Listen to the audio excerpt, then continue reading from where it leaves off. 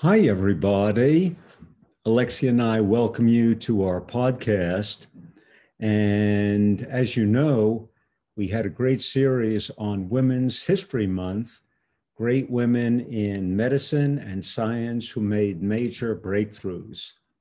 We covered a gamut from Artemis Somopoulos, who discovered the omega-3, to Candace Pert, who discovered the endorphins, to Rosalind Franklin, DNA, that's about as big as you can get, and Dr. Rita Levi-Montalcini, who worked on the brain and its growth factors. Well, today we have another rock star. Her name is Dr. Marian Diamond, and she was also one of the all-time greats, a pioneer on the brain. Her background was for over 50 years, and I believe close to 60. She was professor of neuroanatomy at University of California at Berkeley. And she was so great that they even bestowed the honor of her to work on Albert Einstein's brain. Okay. And I could personally relate to the work that Dr. Marian Diamond did, because for about 6 months, over 50 years ago, I had to teach medical students brain function, but she was in a class of her own. The real heart of it, in addition to Einstein's brain, is two things that she pioneered in, which today are major topics in medicine.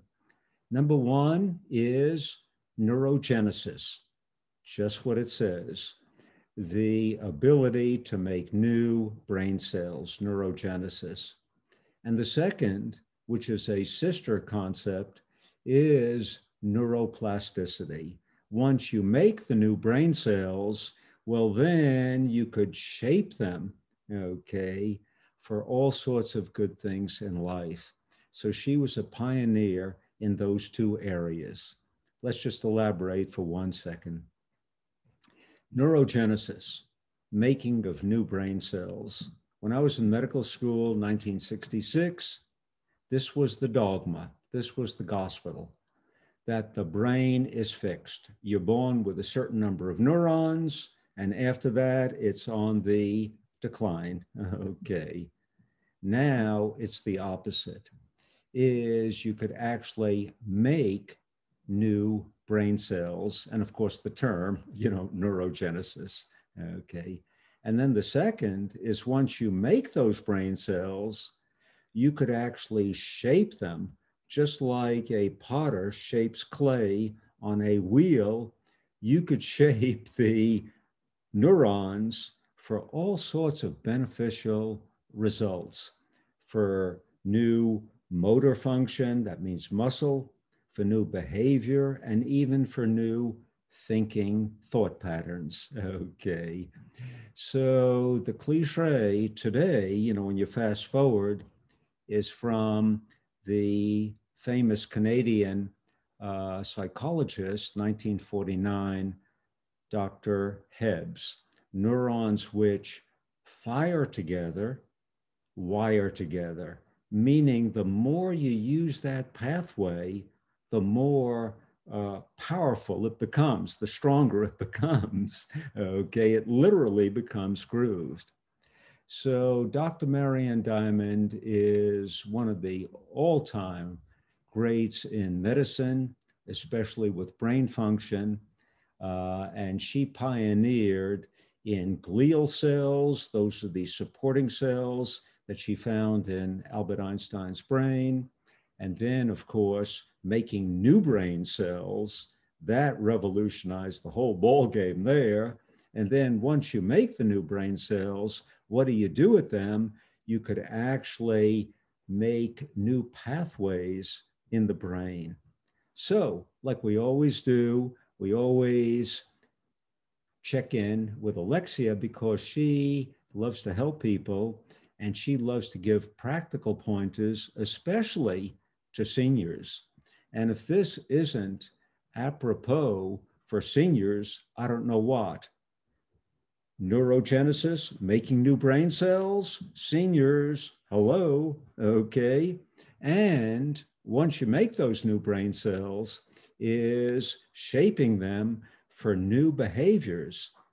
You're never too old, okay? Those pathways can be done if you're 90 years old. So the first one, what Alexia likes to suggest is to make new brain cells, neurogenesis. It's simple. 20 minutes a day, aerobic exercise, and like Alexia says, a protein is released from your leg muscles, which goes through the blood-brain barrier, stimulates the stem cells to make new neurons. And guess where those new neurons go, seniors?